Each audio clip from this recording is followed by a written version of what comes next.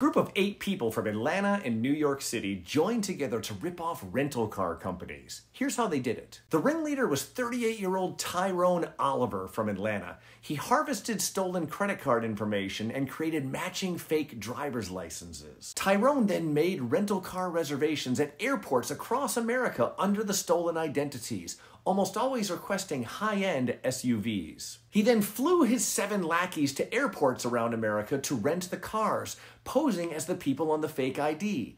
And the bad guys drove away in like-new SUVs that were never returned thereafter. The ring stole 19 vehicles with a total value of $1.1 million. A nationwide FBI investigation uncovered the scheme, which was a combination of an identity theft and an auto theft.